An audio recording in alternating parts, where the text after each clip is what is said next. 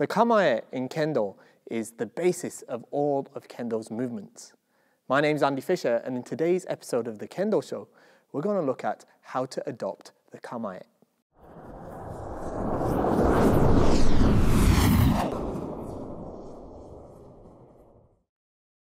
To assume the basic fighting posture, or Kamae, in Kendo, you first have to learn how to do something called Sonkyo. This is another expression of manners or rei, and it's very important in actually assuming the fighting posture.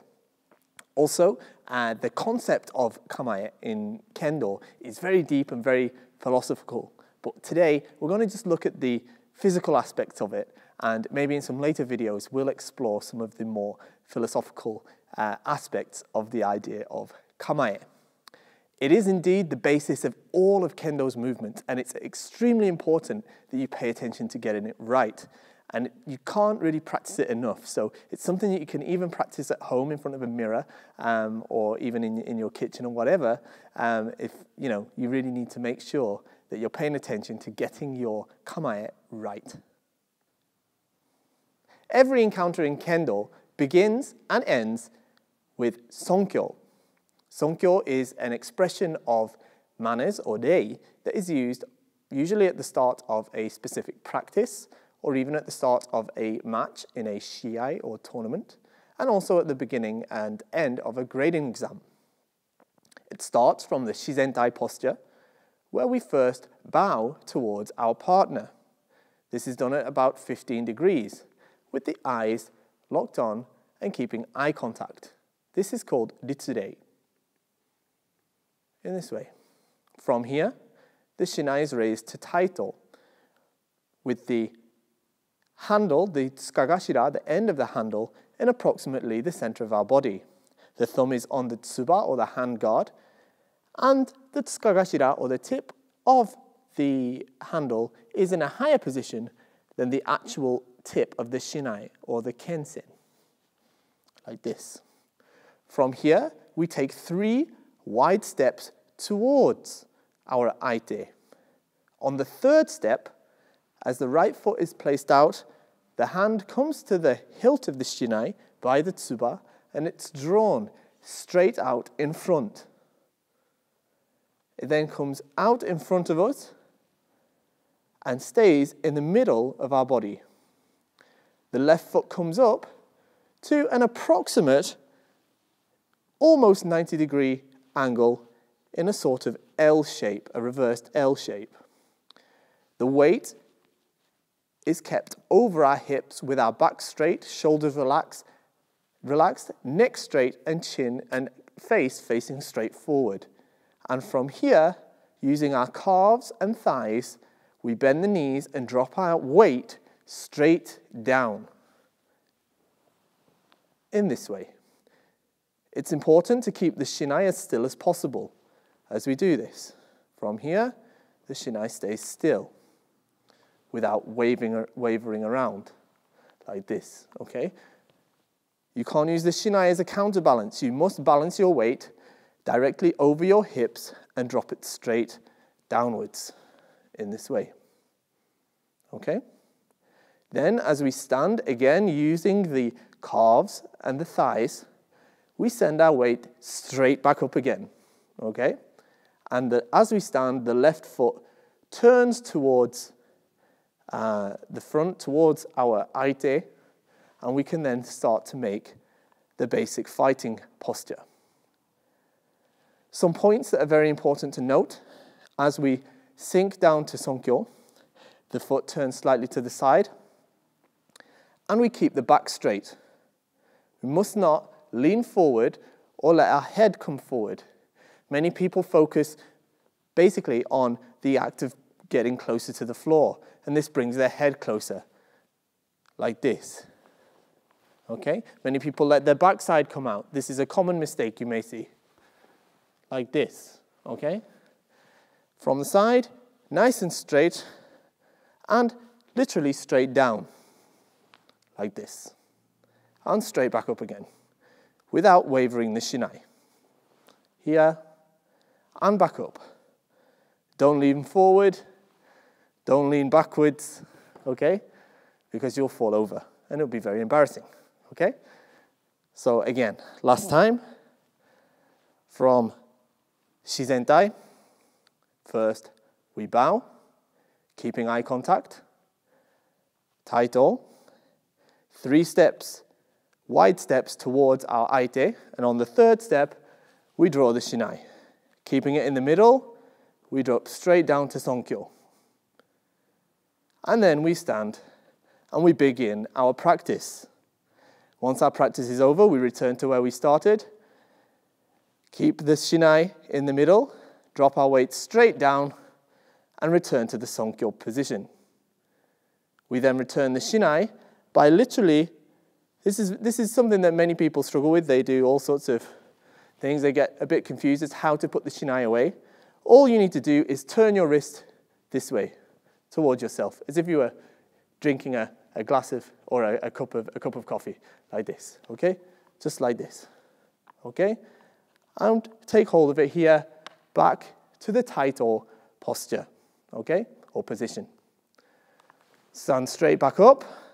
And this time, as we go back to where we started, instead of the 3 steps that we took to come in, we take 5 smaller steps that cover the same distance as the initial 3 steps. 5 steps backwards, and on the final one, the feet come back to the shizentai posture, as does the body. We resume the sageto position with the sword, or the shinai, and we perform the same ritsure as we did at the beginning. Okay, so that's how to do Sonkyo. Okay, so after we've done Sonkyo and we stand up and we're ready to perform whatever practice it is that we're going to do, first we need to assume the Kamae, or the fighting stance. Okay? To do this, first of all, and the most important aspect of the Kamae is your feet. I'm going to lift my hakama slightly so you can see it, but basically, the right foot goes out in front. The distance between the feet is approximately shoulder width. And the big toe of the left foot goes just at approximately the level of the back of the right heel. Okay? The weight is evenly balanced with a slight bias towards the left leg. The left heel is slightly raised, and although the right foot appears to be flat on the floor, the weight is centered around the ball of the foot, and the heel is only lightly touching. Our feet should be in a position on the floor where they're not planted down heavily, and you should be able to easily move your feet around, okay? So that should you decide to move forward or backwards, you can do so smoothly and easily, okay? Without making this sort of clunky movements, okay? So first off, we've got our feet in position, toes all pointing straight forward. If you come to Kendo from a different martial arts background, then maybe you've done this sort of stance or something, I don't know. But Kendo is very different, okay? We face straight on to our partner, and our movements are very linear. So we like to keep our feet and our toes straight towards our opponent. And one little tip, if you find yourself with the toes turning outwards like this, okay, you're going to get yourself a lot of blisters on the bottom of your feet, okay? So you've got a good incentive to keep the toes pointing forward, okay? So once we've done that, we keep the posture nice and straight as it was in the shizentai posture. Nice and straight, weight over the hips, okay? And with, if anything, we're ready to move by pushing from our left calf, okay? Our left leg is what's going to move us forward and backwards. Well, backwards, maybe a little bit from the right as well, okay? But essentially going forwards, it's a push from the left leg, okay? So from there, we're going to hold the shinai out in front of us. This is called Chudan no Kamae, okay? It's the basic and the most common or prevalent stance in Kendo. It's where we hold the shinai out towards our opponent.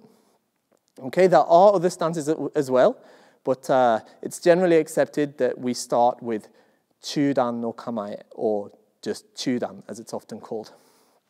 So, we're going to hold the shinai with our left hand at the bottom of the tsuka, or the handle, okay? With the little finger right wrapped around the very end of the tsuka, okay? The right hand is going to go by the tsuba. The main gripping of the shinai is done with the left hand, and particularly with the little finger and the left ring finger. After that, it can be held reasonably lightly. The wrists must face each other, okay? Facing each other. And as if the shinai is being gripped from above, okay? We don't want to hold it from the sides with the wrists facing towards our body, okay? The wrists facing inwards towards each other, okay? As you hold it, you can think of it, particularly with the right hand, but also with the left hand as well. Many teachers say as if you were going to shake hands, okay? The same position as if you were shaking hands with the shinai, okay? The tsukagashira, the end of the tsuka, should be around a fist's space from your abdomen, perhaps a little bit more depending on your actual bodily proportions, okay? But you don't want to hold it out too far like this, and you don't want to hold it too close like this either, okay? Shoulders relaxed, elbows relaxed. Shoulders are straight, okay? We're not this way or this way. Shoulders are nice and straight. We've got a nice open posture, ready to accept the attacks of our partner, okay? It's a very difficult concept, but it's a very important philosophical aspect of Kendo, is allowing ourselves to be welcoming of attack. The shinai must stay in the middle of your body, okay? In the center line. Elbows not too straight, okay? And it should be held in a way in which it can be easily moved, but its resting position is in the middle of your body, okay? In this way. The height of the kensen should be at an approximate extended line towards an imaginary opponent's throat, okay? That's not the same height as your own throat. Your own throat is about here, okay? But if there's another person stood, another shinai's width away, it's slightly lower, okay? From here. And from here, we're able to perform basic movements, whether it's going forward and backwards, or whether it's by doing other more advanced movements.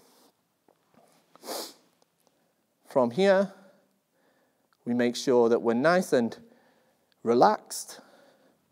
We've got a little bit of tension in our left leg, ready to move us, and a little bit in our left hand, ready to move the shinai, should we be ready to strike, okay? Common mistakes, too much tension in the shoulders and in the elbows, wrists facing ourselves, okay? Gripping the shinai too hard, yeah? A skewed posture, feet facing outwards, things like that. They're all things you want to avoid, okay? Keep the toes towards your opponent and keep your posture straight and welcoming to your opponent's attacks as well.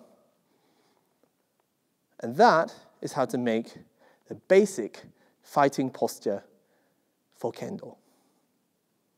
Okay, so there was an introduction to the Kamae and how to adopt the Kamae, or fighting posture, through using Sonkyo in Kendo. I hope it was enjoyable and informative. Of course, it's a very deep and philosophical topic, and we've just really grazed the surface of it here, just touching on the physical aspects of it.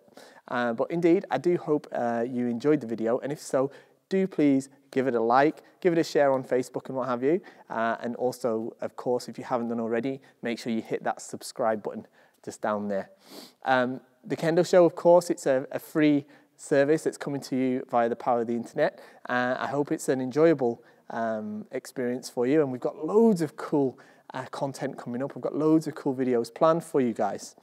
It's supported by another project of mine called Kendo Star. Kendo Star is a brand new concept that I came up with of bringing to the world Japanese high-quality kendogu, or the armor, the bogu, that's specifically tailored to fit the needs of kendoka around the world.